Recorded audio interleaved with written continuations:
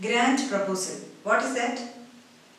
So I'll tell you what is a grant proposal, how to write a very good grant proposal, how to respond to a funding call and what is this funding call, and also towards the end I'll explain some tips, some secret tips, don't tell anyone, that will increase the chance of your proposal getting money from a funding agency. Okay. Grant proposal is nothing but writing a proposal and submitting into a funding agency in order to get money.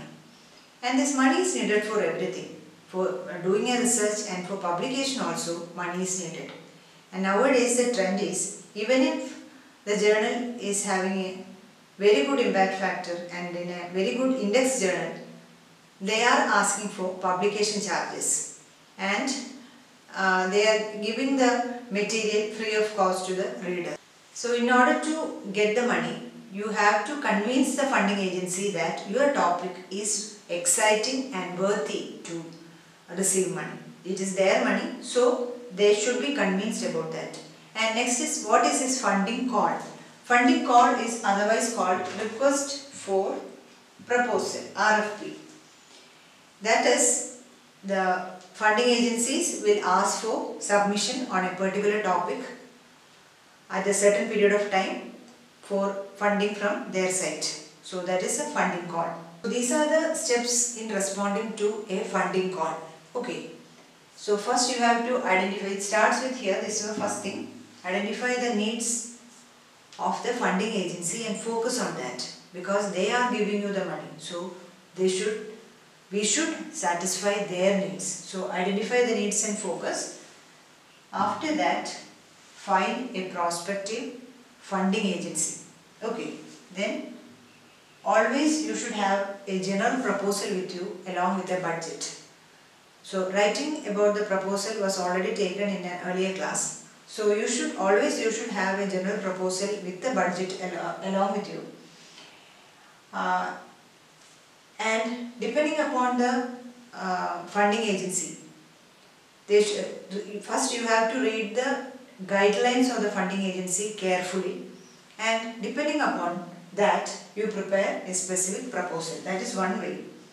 Or sometimes we have to submit a letter of inquiry to the funding agency, and after going through the proposal, if found adequate or interesting, they will send you a request for a formal application, and then you can prepare a specific proposal.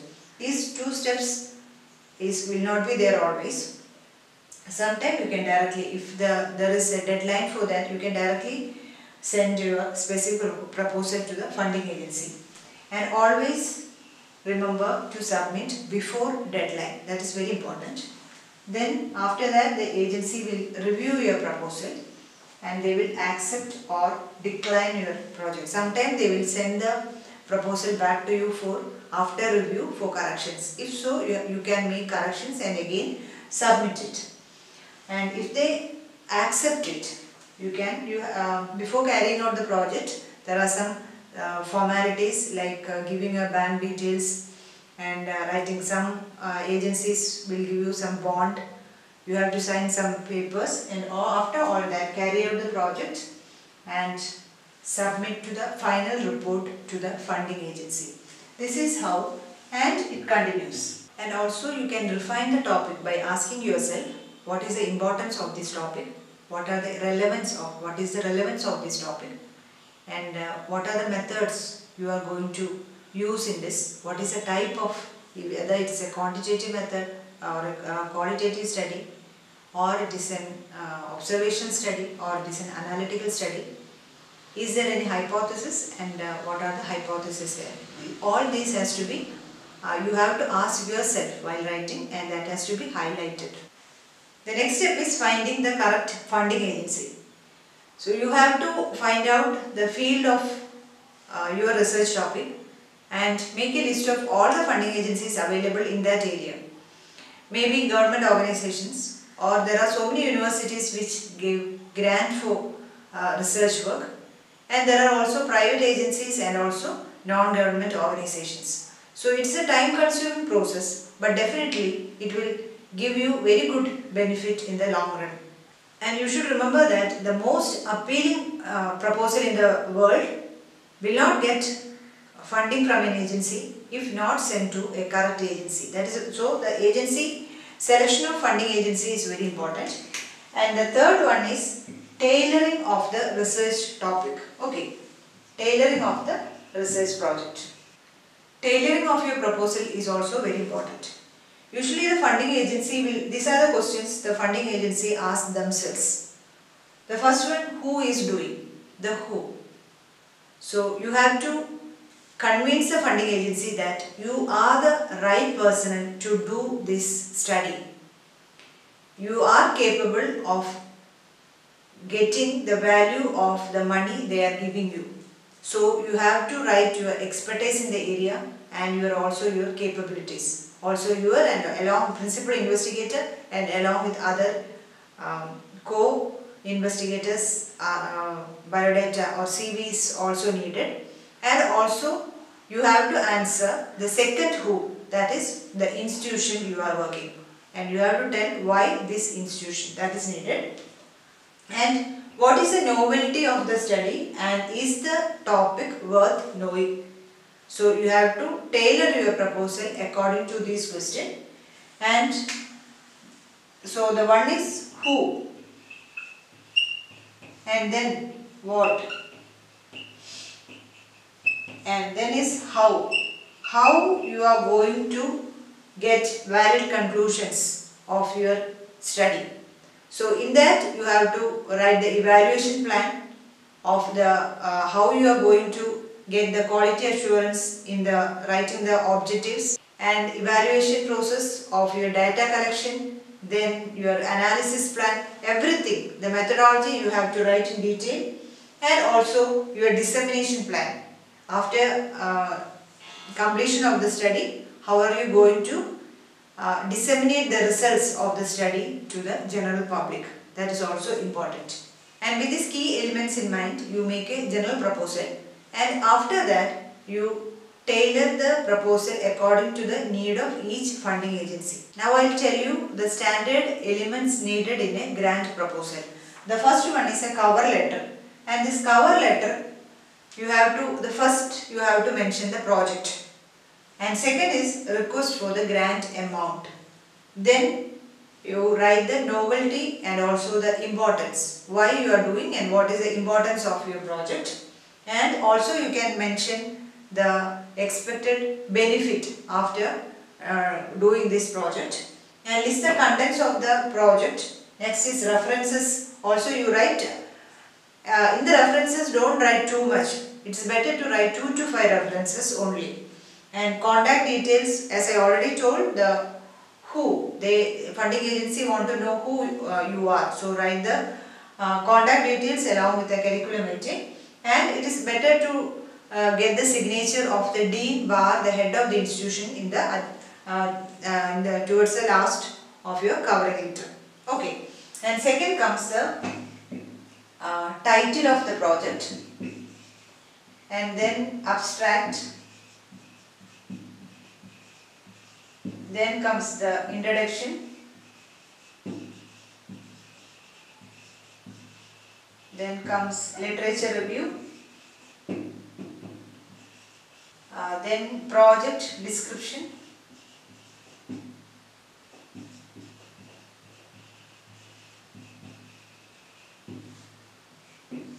There comes your methodology. Main thing coming under project description is your materials and methods. That's methodology.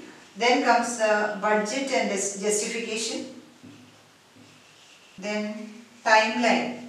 I was frequently telling about the Gantt chart in previous classes also. So that has to be included in this. And then comes the 9th one is references. See, in the cover letter you can write up to 5. Only minimum 2 to 5 references is needed here. But along with the proposal, you can write all the references you included in the study. References. All the other steps are included along with the writing proposal. I'll explain only the budget and its justification and how to write a budget in a grant proposal. Writing budget, you should always stick to the guidelines of the funding agency, and it is better to write in detail in a spreadsheet. And the main important headings coming are, one is head of expenditure, that has different categories, maybe recurring category or non-recurring. Recurring in the sense it can be staff. Staff is a recurrent one. So staff in the sense it can be, example, a scientific assistant who is a doctor, and also you can make a technical assistant, a non-medical professional, and that is included under item. And justification for each one, why you are selecting this, why you are recruiting this person, and what is the basic qualification needed for that category. That has to be written in the justification. Unit is number of items, and in the case of staff, the unit will be monthly salary, and what you have in the unit cost, you have to write what is the monthly salary needed and how many months you are. So you should be very specific for how many months you need the service of that particular staff. Example, in data collection staff, they may be needed for that particular time only. If you are thinking of the data collection you are trying to finish the data collection in a 3-month period, the data collection staff will be needed for 3 months only. So that has to be written here, and the quantity and the total expenditure for that staff. And in this case, you write the number of staff members who are along with you, that is, who are working in that same institution, and they will be available for no cost basis. If you write that, the credibility of your proposal will be increased by the funding agency. Okay. And in some cases, like in analysis plan, it is better to outsource the professional to an agency. That will be much better for the funding agency. And consumables are also a recurring one. Consumables like papers, pen, ink, etc., cartridge, and it's always high chance of acceptance of these consumables by the funding agency. It has also been written in this, and in the equipment heading, it is non-recurring. Okay, equipments like some laboratory instruments, or if it is an endoscope or a laptop, the model of that has to be written specifically along with the justification of that with the unit cost, quantity and total. And also you include the maintenance charges of these equipments. Okay. And in any other cost, what are the other costs needed, like travelling allowance, then diesel or vehicle charges, etc. And in the other cost, you can also write the institutional overheads. What is this institutional overheads? That is, sometimes the institution will give you space for your work, then travel, they will give vehicle for you, then water, electricity, the charges like that. Okay, mainly institutional overhead include your space, then water, electricity, vehicle, etc. And for that, the institution will ask you a nominal amount from your side. And the usual accepted thing is the institutional overheads come to around 2% of the total budget. And you should never do something while writing a grant proposal. These are the big no's. Okay, don't do this. One is plagiarism. Never do that. And never claim that there is no previous work existing in this field. It never happens like that. Dismissing existing research. Never do that. Better is to work along with the existing research. Thinking traditionally. Always everyone wants something different from the existing laws. So you think differently and figure it out. Wanting to do everything. If you want to do everything under that topic, you will end up in doing nothing. Okay, don't do that. And hoping that the reviewers will figure it out. It will never happen. You have to write everything in detail, and also you have to connect everything. You have to connect your title with the research question, connect that with the objective, connect it with the methodology, connect it with the analysis plan, and also the conclusion and your expected output, the benefit. It is money, no? Their hard earned money, they won't waste. The same thing happens in giving you a grant also. They are giving you money and you have to give something in return to them. Okay, so never do all this. These are the tips of increasing the chances of getting funded. One is read the call. Read the call carefully. Read and read. Read and then respond. Okay, so read and understand the guidelines of the funding agency. Then clarify any queries if you have with the funding agency as priori before starting writing the proposal. Be realistic with your ideas. Okay, and study successful protocols. It will be in your library or there will be database of this. So read them. And collaborative network and multidisciplinary teamwork is highly appreciated. And regarding the proposal, you have to start writing the proposal very early so that you can present it before your colleagues or any other audience, and you can, or any experts in this area, and get the feedback. Review and review. That is very important. Get the feedback. Again you make your draft proposal. Rewrite it. Then finally you will get a gem of that. Then consult a statistician. That is also very important. Solid rationale. You have to highlight the rationale of your study and highlight the knowledge gaps and novelty of the study. Impact of your work, especially in terms of the social benefit. Then also write a very good budget with justification, and also administrative parts with the role of each investigator has to be written towards the end. Then only you will get a very good impact, so that you can stand among the competitors and you can get the funding very easily. And even if you are doing all this and if you are rejected, there is no need to get desperate, because it is a practice you are getting, it is an experience, and it is a lesson for you. Okay, grant proposal is different from writing a project proposal. So this needs a very good language and also the capacity to write in a way that the readers get impressed by that. That is very much needed. So really experience counts a lot in this. So start writing that. By writing only you will get it. Okay, good luck.